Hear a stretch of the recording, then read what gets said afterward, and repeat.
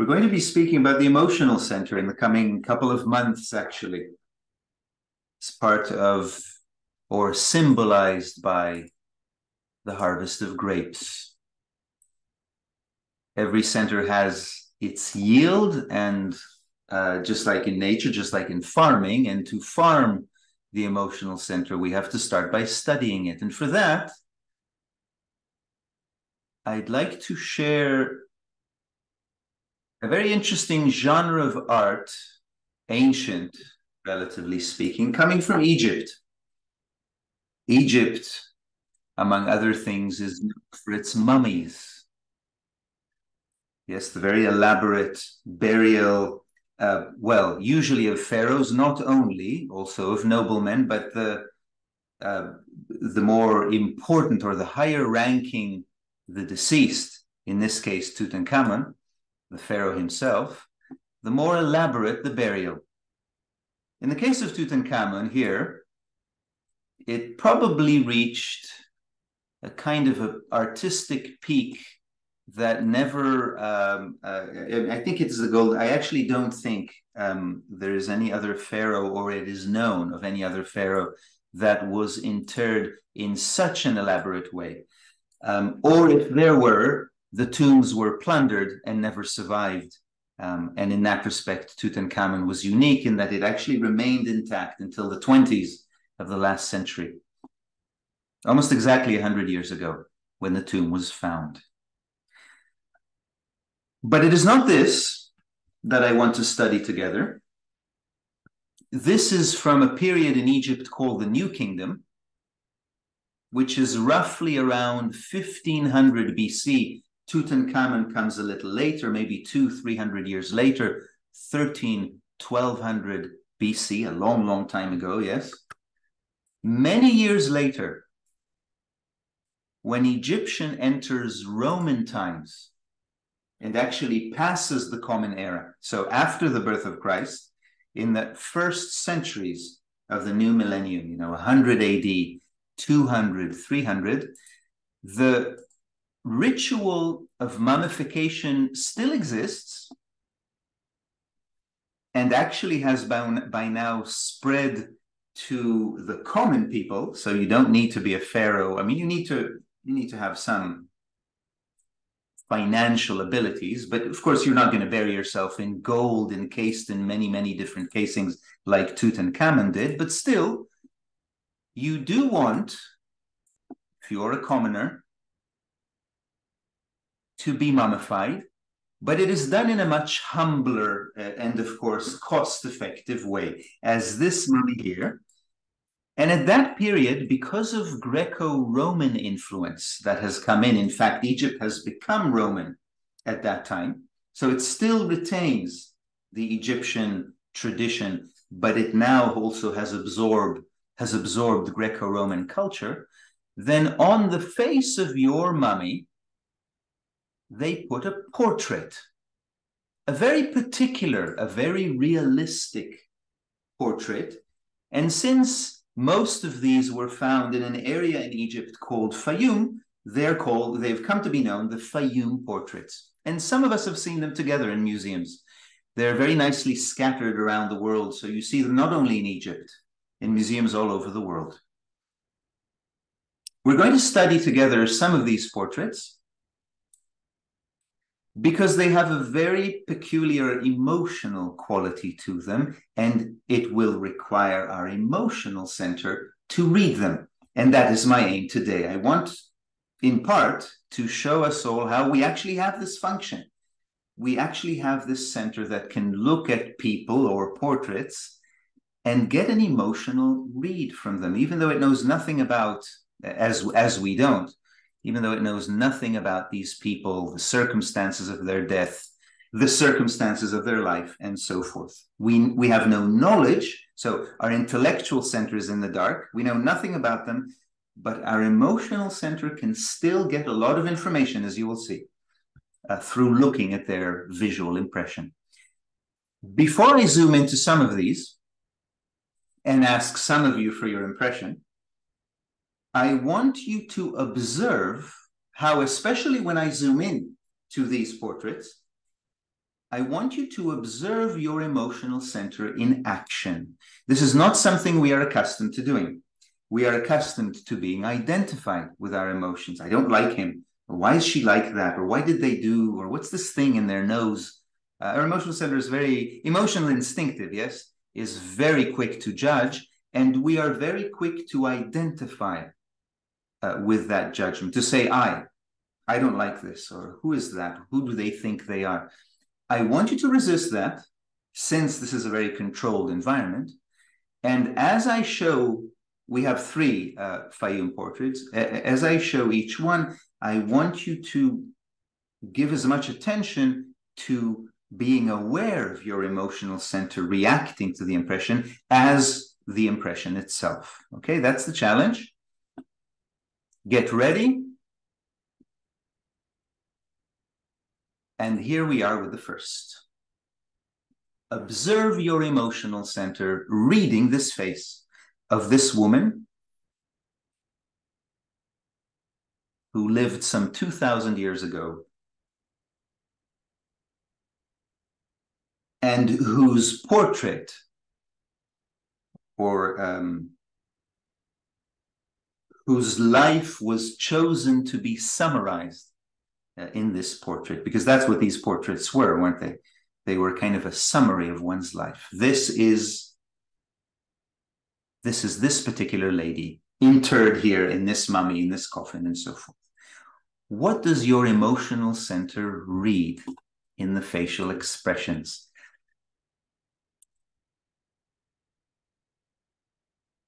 Let's start with you, Gerald. And don't be shy. Don't be polite. You don't have to like her. So I'm asking your emotional impression. Yes, I'm not asking for the objective truth of who she was, because we don't know, and I can't cross-verify. I just want your emotional impression of this lady. What does your emotional center read here? Well, I like her. She's young. I find her attractive. I like her. She looks kind. Like she would be a good person to know. Okay. Already good start, Gerald. The emotional center is kind of the opposite of impartial, yes? I like, I don't like. And this is one reason it's so difficult not to identify with it, because immediately it has to do with her in relation to me. For all of us, of course, not just Gerald. I don't like, I like, I want to get to know her better, or no, I don't like her. It's immediately injects a kind of a partiality, if you like, or a kind of a personal point of view into the impression, making identification even more heightened. Good, very good start. Kelly, what about you? And do not be shy and do not be polite. Yes, Kelly, tell us if you don't like her and why. Yeah, I think yes, I like not her eyes. I keep focusing on her eyes and kind of a curiosity. Yeah, there's like a little bit of questioning in her eyes. She's maybe it's the eyebrows that also are just feeling they're a little stark and drawn, almost like a questioning in her eyes. I don't have a real strong like or dislike for her. She just looks pleasant. She doesn't not either strongly one way or the other. Okay, thank you, Kelly. You point to her eyes. Can you see, at least the way I see it on my screen, she's actually not looking quite directly at us. Can you see that? Right. She's gazing a little bit.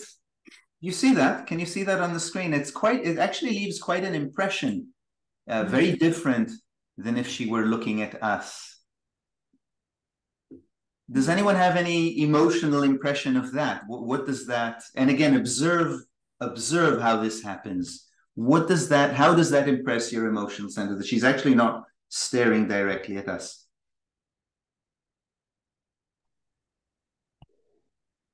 Asaf? Yes. I seem to have the opposite sort of emotion when I look at her. I feel like in a way that she might be a bit entitled, that her eye might be criticizing another. I don't know, and a sense of like power to her, but I don't know, I seem to be reading the opposite. And that's fine. And Tamara, I'm happy that you mentioned that. I also get a little bit of the feeling, which is one reason I chose her. There is a little bit of snootiness to her. Yes, right, something like that. Something of that, or at least like about you or something. Yes, a little bit. Now again, see how we know nothing of this woman. Tamara and I never met her because she died 2,000 years ago. And our emotional center, and we may be wrong, of course, Tamara and I may be completely wrong. It doesn't matter. We have a function in us that reads her face and interprets it that way. And of course, Tamara, if she were alive today and we happened to meet her, and we were not careful, Tamara, we were not observant that this is our emotional center, we may easily form a judgment of her without even knowing anything about her. You see what I mean? Sitting in a cafe, let's say you and I went to have a coffee and she was sitting in the neighboring table. Well, Gerald and Kelly would have formed a positive impression of her. And you and I would have said, oh, who does she think she is? If we were not careful and if we would have attached ourselves to that emotion, that would have become our reality. That's one way the emotional center works. I want you to see that it doesn't matter at all whether the emotional impressions we've been sharing today are correct. And of course, we cannot verify in any way. Just to show how our emotional center works, it immediately reads, and then if we're not careful, if we identify with that reading, we flow with it. Yes, Amir. With the faces, and I've been really struck by this for the past few weeks, where I've been noticing my wife or people that, depending on their emotional state or however they are, the muscles of the face, and I know there's quite a considerable number of muscles in the face, but they really are, in the case of this exercise or reading people emotionally, it's the muscles are the moving center, and yet they reflect. I'd love to know what your thoughts are in the relationship between how the moving center is all these muscles, but it's at the command of the emotions. And it's just it can change so dramatically to reflect the emotional or instinctive pleasure or displeasure, negativity, positivity. But the way it can reflect that, it seems to me to be two centers together. Yes, and it's always that way, isn't it, Amir? Because even, for example, your and my talking right now, we're using moving center, but we're conveying intellectual ideas. We're conveying meaning. So there's always this synergy between the centers. But you are right.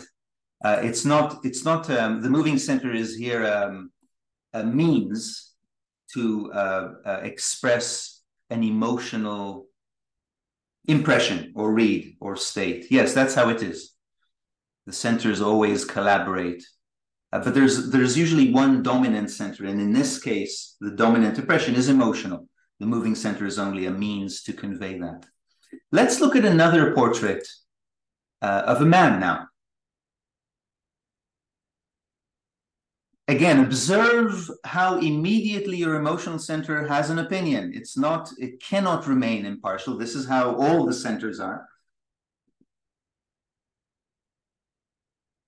You may also observe that while the emotional center is very quick, really almost instantaneous to form an impression, it takes a much longer time to formulate that impression into words because the intellectual center is slower. So you may not immediately be able to say he's like this or he's like that, but the emotional impression is almost instant. What do you feel about this man, Eva Maria, what would you say? I see he's open and interested. Whatever happens in front of him. Thank you, Eva Maria. Very nice. Quite young, yeah, yes. Both of them actually are quite young. I do not know to say whether this would be the age of their deaths. It's likely it would be, but anyway, they're very young, obviously. Yes, openness. Who else? Monique, what do you feel about this man? I feel like he's kind of a sensitive type of like romantic, like he likes the ladies kind of thing. Okay. Yes. He looks good looking, eh? He also looks Yeah, because he's kind of smiling. He has the like he's easygoing. Okay, very nice. Last but not least, another lady with a lot of emotion, as you see. This is quite remarkable, actually. This is 2,000 years old, yes? A little less than that. I think one of the reasons these Fayum portraits have captured archaeologists' attention is it's like somebody's looking at us through time. They're so alive, but they've been dead for 2,000 years. Especially in a portrait like this, there's a lot of life in it. What do you see? Shwaib, how would you read? What is your, and again, do your best to separate from the emotional impression. It's not you, it's not all of you, it's only your emotional center. And then share with us, what do you see? I kind of read depression, sadness, like listless, no particular emotion, then hopelessness. Hopelessness, sadness, depression. Yes. She had a difficult life, didn't she? It appears so. Yes. And you see, we do not have the intellectual information of what happened. You know, did she lose her children? Was she carrying an illness? That we don't have and we cannot have. If it were more current, we could, but we cannot have. So we remain with a partial impression that our emotional center reads. I read it very similar to you, Shwaib, but we are denied the intellectual information, the context, what actually happened to make her feel like this. Shuria, what do you feel? What do you see on the face of this woman? Can you hear me also? Yes, if you just speak a little louder, but we can hear you. All right, so she looks quite sad to me. Her eyes look swollen, as if she's just like finished crying, and her facial muscles are quite relaxed. So it's like she's almost given up on something that she was really looking forward to, maybe something in life, a major goal of hers, but it's just ended. So she was quite sad about it. That's what I see. And her face looks plainer than the other ones. So in the other pictures, I noticed that there was some kind of tension in the face. Hers looks quite relaxed. So the eyebrows stand out on each portrait to me. The first one, they're very arched, so they have a sharper look to them, so kind of contemptuous. She looks like as if she feels contempt towards something, and she's looking down on someone. The second portrait is almost as if looking at someone as his equal, and he's kind. His eyes are caring.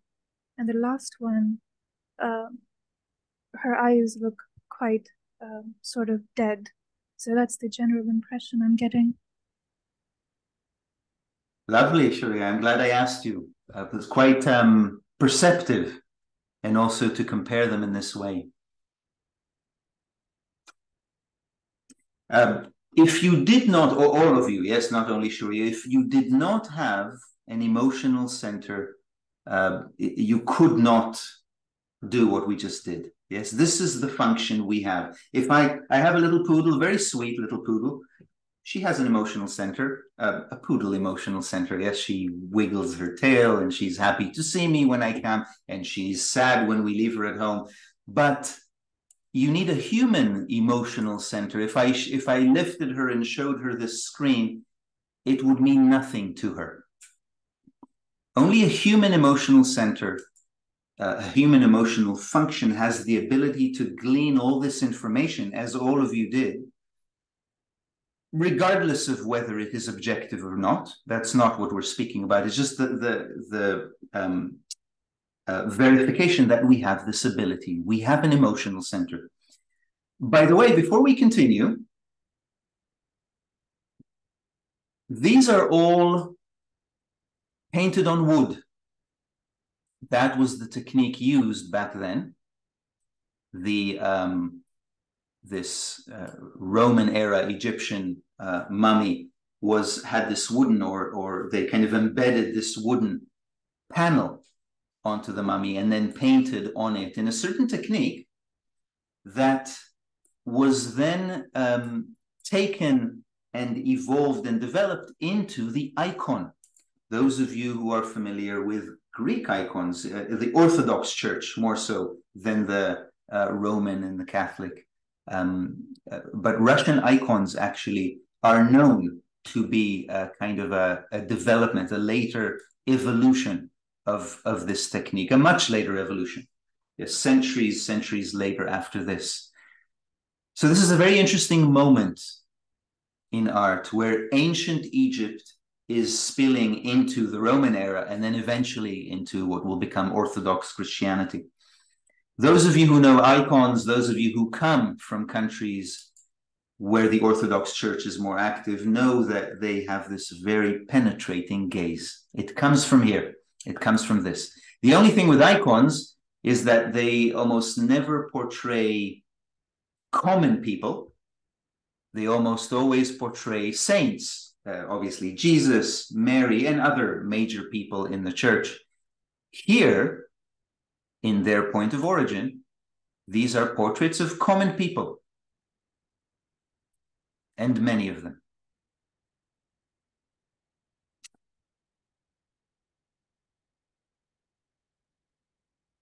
From George Gurdjieff, back to the emotional center.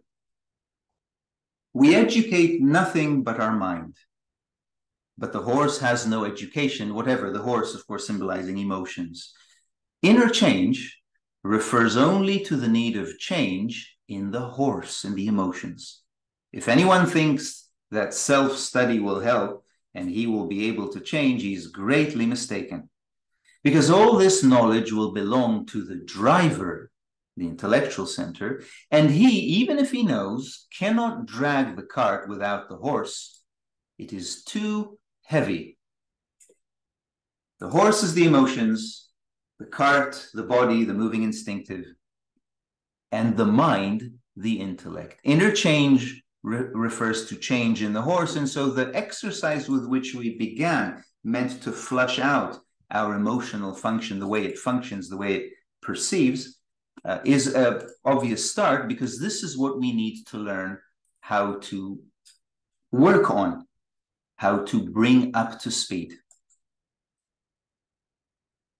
We assign different harvests to these three primary functions. We finished harvesting wheat last month, which symbolized the intellectual function, and entering September and through August, we will deal with the emotional function. Just like the intellectual function, the emotional function, according to the theory, can work with different types of fuel. It can work with a coarser fuel designated, or one that corresponds to world 24, and it can work with a much finer and more volatile fuel designated by world 12. We're going to have to understand the flavors of these, the different flavors of our emotional center, working with one and then with the other. These worlds we showed in the last workshop I hosted. World 12 corresponds to the sun.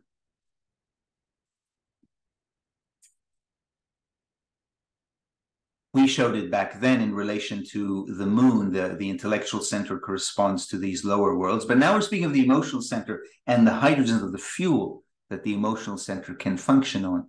And world 12 corresponds to the sun, which ties in beautifully with this Annunciation image by Fra Angelico.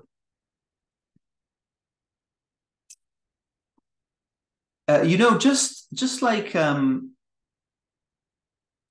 when I showed how things develop through time, nothing stays the same. It's very wrong when you study any religion, any ancient teaching. There is a tendency to think that what Christ meant 2,000 years ago was what the generations that followed him then practiced and understood, or Moses and Judaism, or Muhammad and Islam. And this is very naive. Nothing stays the same, least of all understanding. And understanding evolves or devolves from one generation to another very rapidly. You can see here that even custom changes quite a bit. Back in the New Kingdom, this is how you mummified. And then the technique and also the access to this changed in the course of the coming centuries immensely. So it became this, much more humble, but at the same time much more accessible. And then you had, as a result, these Fayum portraits. And these continued developing, morphing, evolving into icons, which are a completely different concept, although the same technique, to these death portraits, death masks, if you like. It's the same in Christianity. When we look at this 15th century painting of the Annunciation that many of us actually saw together in the Prado Museum in Madrid, it's big. It's very nice to study because it's so large when you visit it in the museum. If we know anything about Christianity, we know this is the Annunciation. This is the moment the Archangel Gabriel appears in Mary's chapel to tell her that she has been chosen to be the Mother of God. This is the Archangel. This is Mary. But it is very naive to think that Fra Angelico, the painter's understanding or relation to the Annunciation, is anything to do with Christians today or even Christian artists today. These understandings change a great deal from generation to generation. I say this because I just showed you how in the theory of the fourth way, world 12 corresponds with the sun. The sun plays a very dominant role in this icon. In fact, in this painting, it is the sun that is impregnating Mary. Or another way to look at it is that something very special about this woman, this young lady, enables the absorption and the impregnation by the sun, which after all is hydrogen 12. Right? We just saw it according to the fourth way. In other words, you can see that there is a correspondence especially in these early Christian paintings. There is a correspondence to a lot of the esoteric ideas you see in later systems like the fourth way. The emotional is usually represented by the feminine, intellectual by the masculine. We are studying the emotional center, so we will focus on the emotional. There are, however, two women on this canvas. Obviously, there is Mary, but there is another woman. That cannot, of course, be random or accidental. She's right here. This is Eve at the moment of being expelled from Eden. Yes, we see something unfortunate is happening here. She's being sent away by this angel from paradise. And then here in the foreground, we have the same lady, actually, the same model, the same blonde young lady, young maiden. But here she is absorbing, she's receptive to hydrogen 12. Or in other words, we have two modes of our emotional center. On the right, how it looks when it is receptive to or able to work with hydrogen 12 on the right, and on the left, when it is incapable of containing that fine hydrogen, and so it loses paradise. That's how we're going to look at this painting, and that's going to be the subject of today, these different modes, these two different modes of the emotional center, and we're going to see that the main distinction between them is identification. When we looked on the Fayum portraits, I told you, don't just form an emotional impression. I like her, she's mean, she's sad. That's easy to do even unconsciously, but try to observe your emotional center generating these emotions. Then you're doing something special. Try to, in other words, not be identified with the emotions as they arise.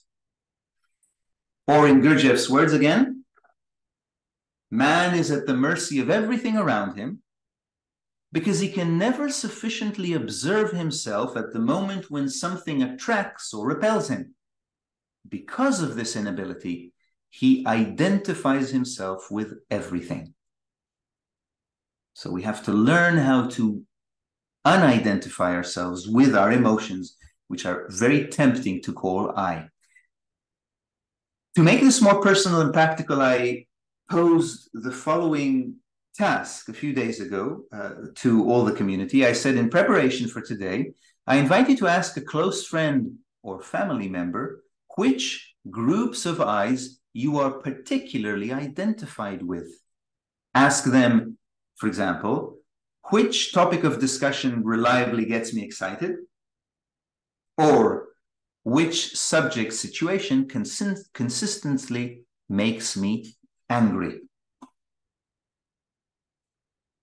People around us see our identifications much more easily than we do. It's quite obvious for them, you know, oh, don't talk to him or her about politics, you know, then you get them started. Or don't talk to him or her about money. Everyone knows this except we. We are blind to ourselves. And so the exercise is meant to take advantage of this obviousness to our environment and turn it to our favor. We'll share some of your observations now, rather some of the feedback you received. And this also, Christiane, will be the point in order to keep people's privacy to end the public part of the recording, okay? Good.